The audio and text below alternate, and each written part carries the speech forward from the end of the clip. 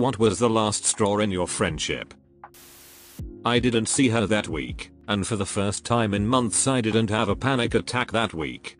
So I went another week without seeing her, and lo and behold, no panic attacks.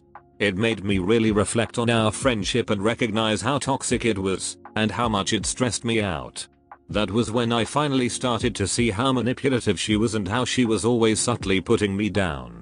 I cut things off, and all of a sudden my mental health improved dramatically and I almost completely stopped having panic attacks. I'm a happily married woman. A female friend, who'd recently left her husband for another man, invited me to her house for dinner. Cool, sure, sounds great. She said there would be a surprise waiting for me.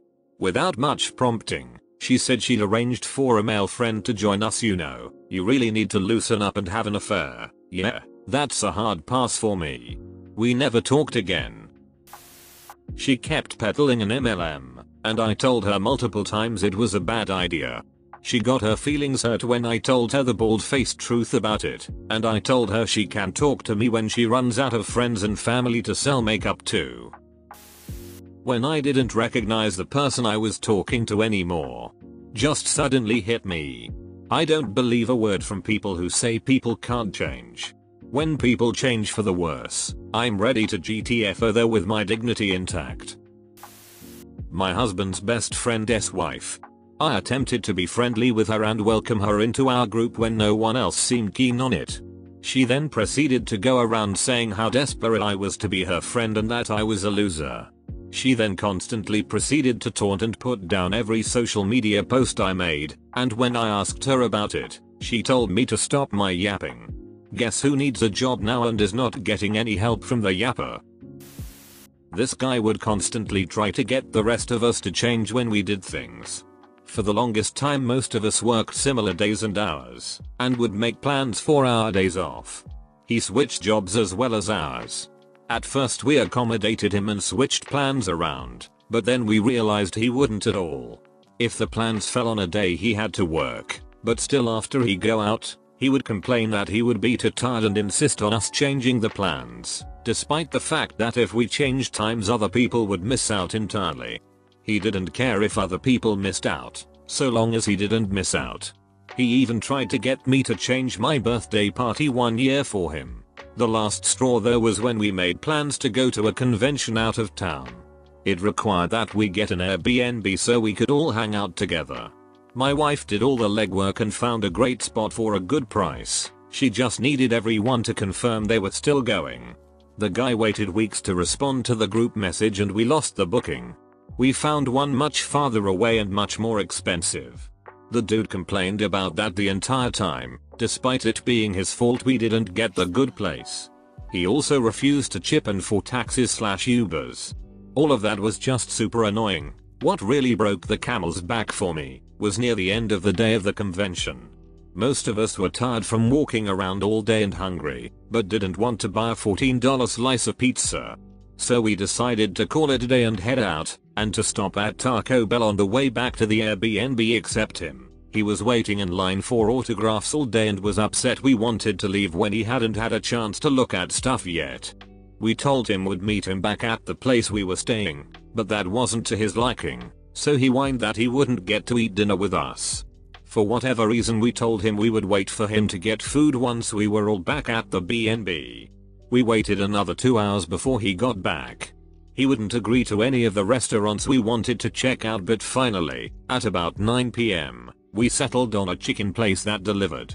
The food gets there, he takes one bite, spits it out like a child and says he doesn't like it, and refuses to eat. We were also effing pissed at him for it. We really haven't invited him anywhere else since.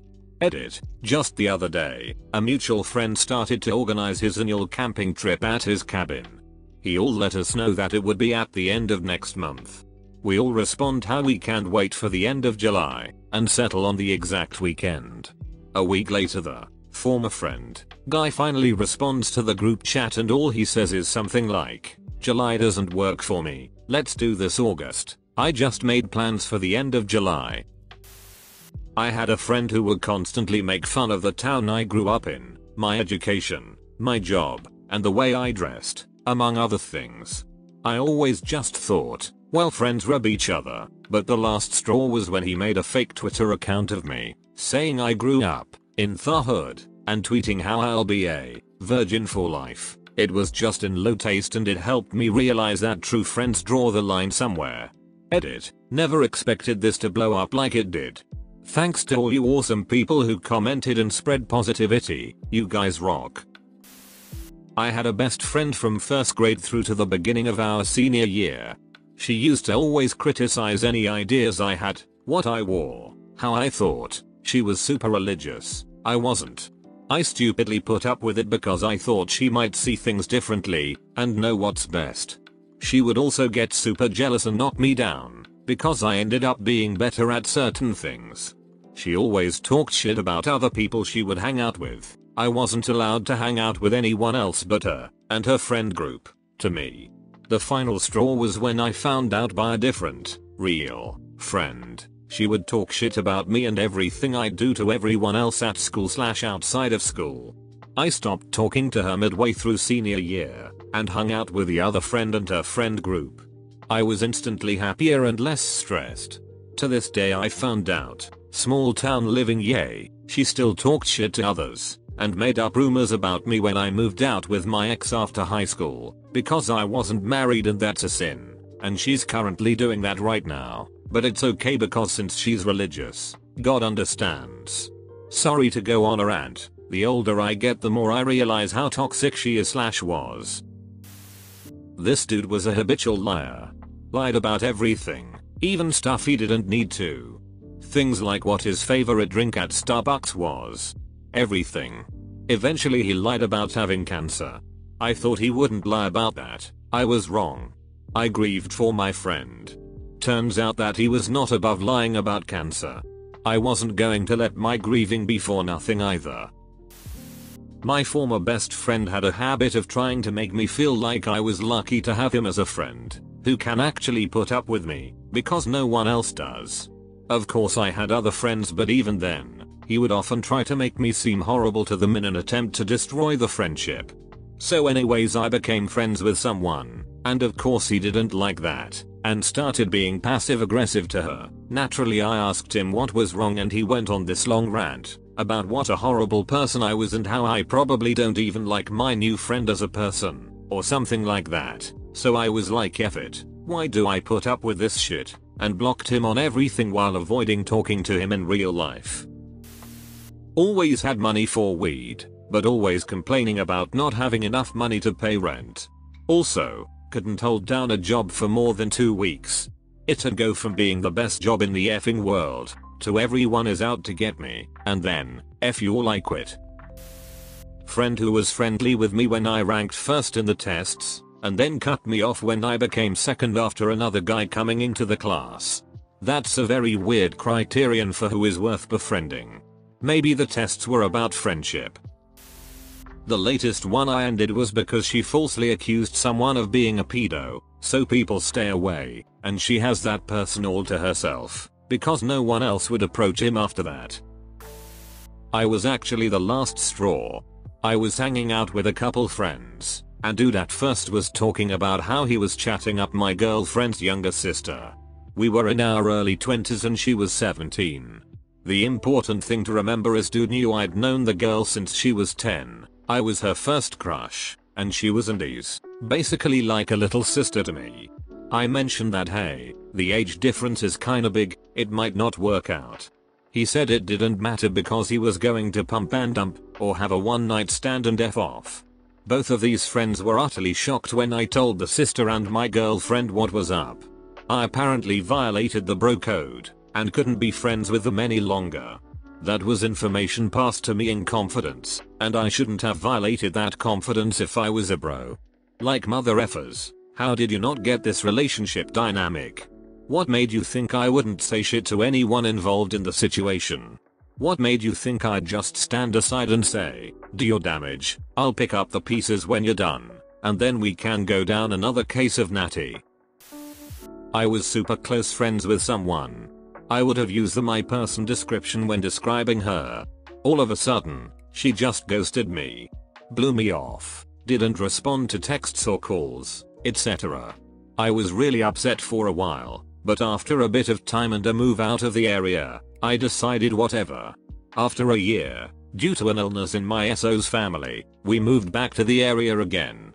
She reached out to me and said she cut me out because she didn't want to get hurt by losing me when we moved. So I gave her another chance, albeit cautiously. I was right to be cautious. After a few weeks, she was back to ghosting me. It's not worth my time to chase someone for their friendship. Every once a while she'll send me a checking in text. I'll either give a brief answer or ignore it completely. I still have to be civil, though. She's married to my SO's cousin, so I'll see her at family stuff. Myself and my ex-friend, dub him Tom, had a mutual friend, dub him Mike. Mike had a long history of suicidal tendencies, and had attempted it twice already. A few months prior, Mike had made attempt number 3 by getting drugged up and standing in front of a train. Mike jumped away last second and got clipped, fracturing a couple ribs and dislocating his shoulder. By the time the last straw happened, Mike was all better. He actually healed fast. We were calling him Iron Man for it. We were all 3 at a party, like 12ish people there. All from my high school, all good friends. All drunk. So, around a couple others, I asked Mike about his train experience. I said if he was at all uncomfortable talking about it, to please say so. I was drunk and wanted to know what that surreal experience was like. Again, I made it very clear I respected his wish to not tell. Mike said it was fine, and he was laughing about it, actually. Said how dumb it was and how he feels much better for the time being. After, Tom comes up to me. Tom has a history of being belligerent. He grabs my shirt and tries, I am twice his size, to push me. Says if I ever do shit like that again, he will kill me. Tom won't get off, insists he knows what's best for Mike. Know that Tom had never done anything to really help Mike with his issues. I tell him to get off of me, what the F dude. Night ends. Next day, 8 AM, Tom calls me and says he's coming to my mom's house. I'm staying there for the weekend. I have my own place. Tom gets there, wakes me up, and again tries to berate me for talking to Mike about it. I say what the F are you doing? It's 8 AM. I went to bed at 3 AM. Get out of this house. Tom won't leave. He tries to block me in my room. He is yelling at me, this and that. I finally have to push him, 20 plus feet, from my room to the front door. He tells my mother, I don't know where you went wrong, but your son is retarded. He also says, in front of my mom, if you ever talk to Mike like that again, I'll kill you and bury you in front of her. Points to mom. I had to get in his face and tell him to leave or get the shit kicked out of him. I'm not violent, I'm just a big guy. F Tom. Had a college friend, we call buddy to each other, and literally went through all those college life stuffs together. But in this friendship, I'm usually the one listening and asking questions, and she's the one getting to talk about herself, and herself. It's my personality to be such, so I was okay. Until a few years later, we went to different countries far apart, and she'd run into some issues at work, got into depression. Still, I got her back and offered comfort and help as much as I can. Then she stopped reading my messages for months, so I stopped sending message thinking I might look pushy. After a week or so, I saw her social media account with all our mutual friends there, talking how bad of a friend I was for abandoning her. A long speech about me. She even mistook that I blocked her. Actually, I just changed my name so she might have not recognized that. But like WTF, even if I stopped messaging her, because she wasn't responding anyway, I would check on her social media updates all the time. I would think of her all the time. If I had a means to, I'd hop on the plane and get to her. And yet she talked as if someone I don't know. But that's not the last straw yet. I messaged her immediately, apologized for the feelings she had, and asked politely if we can talk. I got ignored again, but at least she took down her post. I messaged her again and made her throw back video posts on her birthday. Nothing but a cold whiff. And then my birthday came around and I didn't hear from her even a single thing. That's it. That's the last, slowly burning straw. I have no regrets. Had a friend with super attention seeking and addiction issues. I always felt bad for him, so I'd defend him to my friends, and to my boyfriend especially, because they used to be close but boyfriend had already had enough. He'd always want me to hang out with him and listen to his issues, especially when he was drunk and manic because of his drug usage. One night I actually talked boyfriend into hanging out and catching up with said friend. We were all drinking and having a good time. That is until boyfriend and I decided that it was late and it was time for bed. That's when friend lost it. Wouldn't stop calling us over and over. We put our phones on silence. I woke up to a long message telling me how horrible of a friend I am, and how he was sick of being my backup plan. Which I took extreme offense to. Not only have I been the one defending him this whole time, and trying to deal with his pity party, but I never once thought of him as anything more than a friend. And the insinuation that I treated him as more was the last straw. Thanks for watching. Be sure to like and subscribe for more daily Reddit videos.